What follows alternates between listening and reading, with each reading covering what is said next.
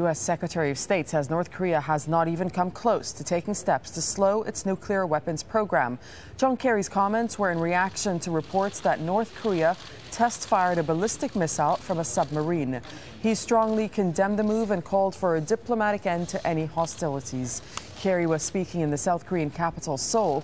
That's where he met with the president, Park Geun-hye. Fawcett has more.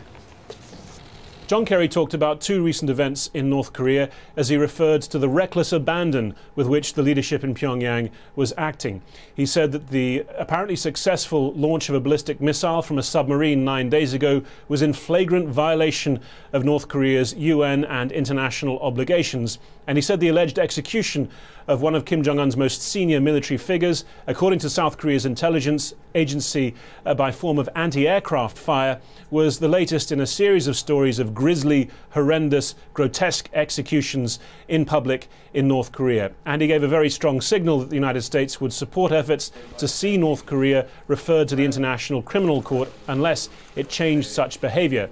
But he also held out some kind of hope for Pyongyang, saying that Iran provided a model, recent success in negotiations with Iran over its nuclear program.